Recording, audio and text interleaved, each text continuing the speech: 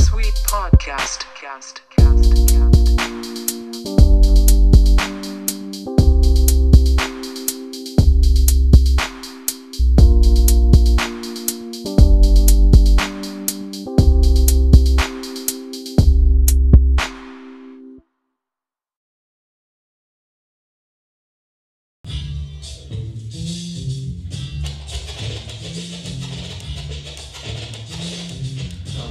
Alright, without further ado, we're going to bring the guy up, the guy that you wanted to see and that brought you here. So he's a Grammy Award winner, so with over 20 million albums, and he's a notable DJ as well as an MC and producer, which I thought was funny because they said MC, and I'm like, I'm glad that they said MC on the bio. So without further ado, let's give a round of applause, a loud round of applause for DJ Maseo, y'all. Make some noise. Mirror, mirror on the wall, tell me, mirror, what is wrong? Can it be my daylight clothes or is it just my daylight song? What I do ain't make believe. DJ Maseo, y'all. Y'all make some noise again, man. I'm excited. I'm excited about What's this. up, Jacksonville? How y'all doing? What's good? All right, so welcome to Jacksonville again. You're not a stranger to Jacksonville. I'm glad I'm not. So yeah, the last time I witnessed you spin, it was I want to say like 2 years ago. And it was Dave Chappelle's show was here. Was anybody next door when he was DJing? And you stayed like another night. That was crazy, man. Could you explain that energy? Do you even remember it? Because it was like 2, 3 in the morning when we was doing this. Well, my brother Troy McMahon, we go back 30 years. Every time I get with him, it's always to the extended hours. So yeah. Right. Sounds good. Speaking of 30 years, man. This is the 30th anniversary of 3 Feet High and Rising. So let's give a round of applause for that accolade right there. Y'all remember that album, right? Man. Yeah, I'm old in hip hop. but you're great in hip hop. We're gonna acknowledge that. So let everybody know how that feeling is to have that accolade for 30 years in hip hop. Explain how that feeling is. It's got to be a big feeling. It's surreal. It's very surreal. I'm still chasing the dream. I've been a part of hip hop when it was projected to be this or not be, you know. It was just really a reprieve from our third world situation as black people, you know, coming up in the 80s and 90s, you know. So for it to turn into like the #1 selling music in the world, you know, hip hop created jobs for people who don't even like the music, you know. Right. So, you know, it's still surreal, and I feel blessed. That's all. I truly feel blessed. All right, sounds good. So, I was reading. I'm a hip hop head. So, you started off in Brooklyn. You were born in Brooklyn, correct? And then you moved to Long Island.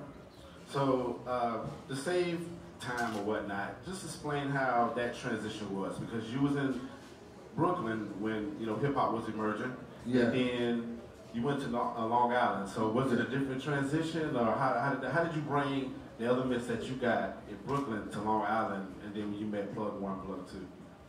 Well, honestly, those were the years I was just harnessing my craft. It was happening around my community, especially in the boroughs. So moving to Long Island, I actually thought I was getting further away from my dream than closer to it. And what was crazy, that it all happened when I moved to the suburbs, you know. Prince Paul, who was a part of a group called Stetsasonic at the time. Prince Paul, yeah, and he actually is responsible for the discovery of De La Soul. Yeah, so meeting up with Paul and meeting up with the guys in high school, pretty much summer school, because we all failed our classes. So right after summer school, we would go to my crib and start working on music. But finding out what everybody was into was part of the journey, you know, because around that time, everybody did it all.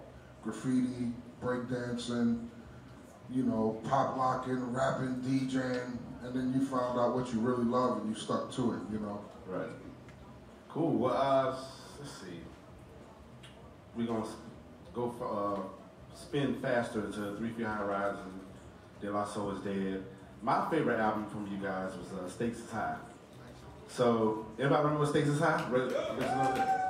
Appreciate it. Yeah. So, do you feel Rest in peace, Jay Dillon. Indeed, rest in peace, Jay Dillon. So, do you feel like that album holds importance to hip hop and what's going on today? Because I felt like when I heard that album in 1996, I was a junior in high school, so I still was trying to figure out like the administrative side of hip hop, you know, because I was just an MC, so I didn't understand all that. But does that album resonate well in this time of day? I've always said Stakes is High gave birth to Nas's Hip Hop is Dead. Stakes is High gave birth to Jay-Z's 444. Around that time it was definitely a record for us that was whether we were going to continue in this music game or not, just based on the transitions of the style of music, what was becoming more prevalent than others. There was just completely no balance. And that's exactly what we're dealing with right now. Right. No balance, a bit of redundancy, also ignorance, all out, But yeah, that was something we stressed in, but at the same time, hip hop is dead, stressed that, and 444, so I'm glad to be a part of that alma mater, and still trying to say something with a message and balance out this culture. Definitely. So today is National DJ Day, so make some noise for the DJs in the house. Maseo. Salute Shouts out to all the DJs. Myself, Salute to my brother Guru. Yeah, man. So, what makes a DJ? What is your definition of a good, skillful DJ? Like, what is your definition? One, definitely being able to mix 2 records on beat. That's one. And then playing good music, but also playing your vibe. There's one thing to give the people what they need. Well, give them what they want, but then give them what they need, which is your element of surprise, your vibe. Yeah, I think you should be educated at the same time, when you're playing music. So what's your favorite DJ technique? Is it scratching, mixing? I like it all, man. You like it all? I like it all. I think you're a well-rounded DJ if you can embody it all, and it's all a part of it, but I think, nothing is greater or less than the other, Right. All right, so a personal question. So the whole native tongue movement. Anybody, native tongues, make some noise if you know about native tongues? Jungle Brothers, Tribe Called Quest, Moni Love, Queen Latifah. Yeah. So explain that energy. Like, how was that working with that group of people? I couldn't imagine working with all those people. Like, y'all did Buddy. We was all kids coming up, so it's amazing to think back now what everybody has, what we were aspiring to be and what we all became today. Especially when I look at Latifah. The queen is really the queen. Not just in music but in business.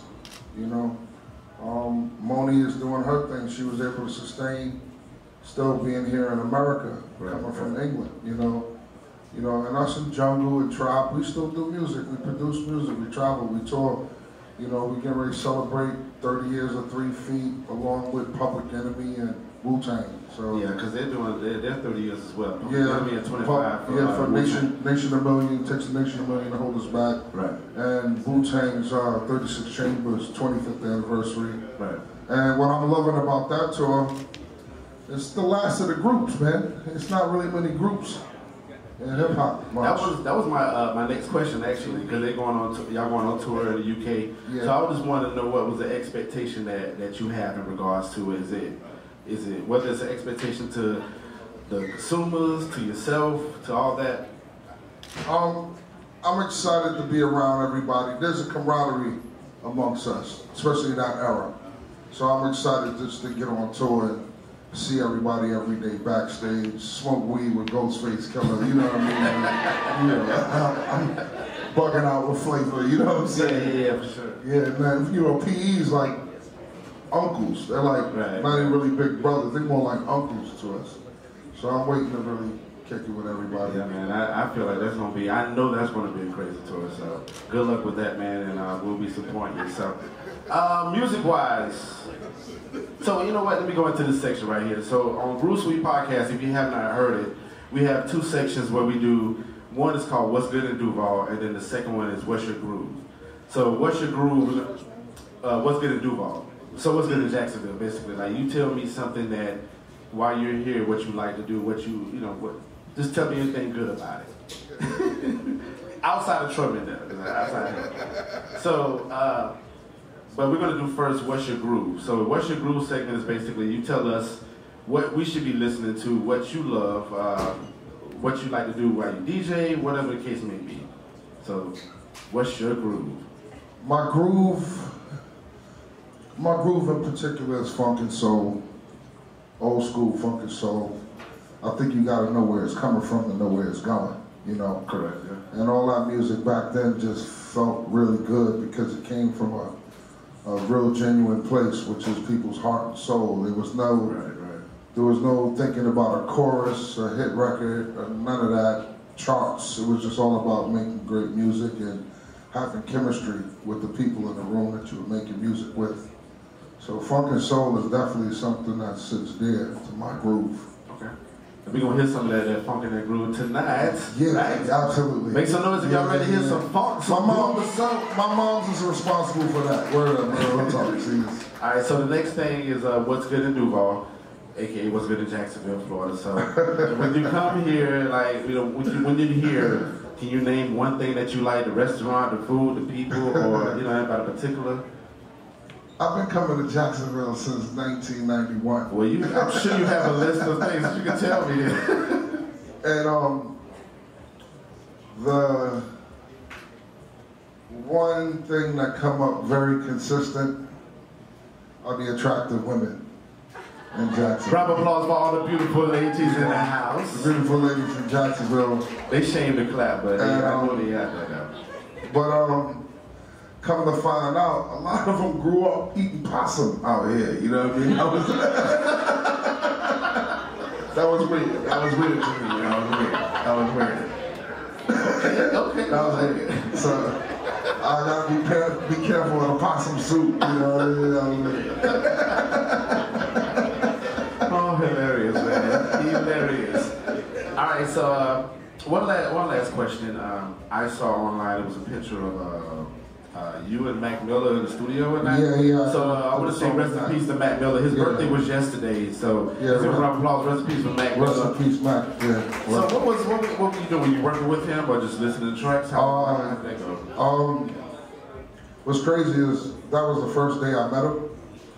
We were both in Los Angeles working at Ski TV. Ski has a big production place. And he happened to be upstairs where all the audio and visual media stuff was at, and doing an interview with Ski. I was in the studio, Ski's main studio, and somebody came downstairs and said, Mac Miller's doing an interview with Ski, and he brought up De La, native tongue, what he grew up on. So I rushed up there to hear the rest of the interview. And I walked in, and he and I clicked right from the door. And then that night we made a song, and we've been in touch heavily since then, you know, and then he, Pos, and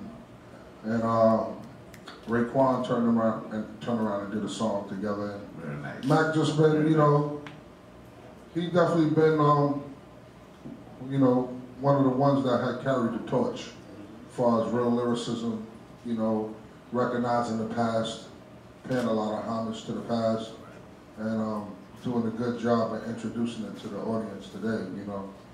But it's just definitely sad that, you know, this generation is heavily into narcotics and shit, you know what I'm saying? Yeah, for real. Yeah. Definitely. All right, so I said this is my last question, but it's cool. This is my last question, it's cool. Personally. Favorite De La Soul song and why? That's like saying, what's your favorite child? I know. That's why I asked the question to make it tough for you, sir. I mean, they all kind of hold a special thing. I mean, they all have a special moment. If anything, I guess out of the ones I play the most will probably be Ego Trippin'. I play it the most, you know. Balloon Mind State happened to be one of the albums I think was very dear to us as a group, but it didn't even do well. It didn't even sell much. It was great though. But that was one of the records we could truly say we were all individually confident as producers. Like we didn't really lean on each other, or we didn't really lean on Paul. Everybody brought what they had to the table. Correct. You know, so it was like one of the most confident produced records, you know. But it didn't sell shit. Right. Yeah. Understood. But it was still a great album, and it was a great moment in hip hop. So we want to thank you for that. Appreciate it. All right, that's my time on the Groove Suite podcast. Let's give a round of applause for DJ Maseo. Respect y'all. Just everybody have a good time tonight, man. You know, I just like for people to dance and party. Ain't nothing really extra sexy about what I'm doing here, but I do play music that make people want to make babies. So make sure who you dance with, that's who you want to be with. There might be a lot of court cases. So. One more time. One more time, everybody, for DJ Maseo. Peace. One love, y'all.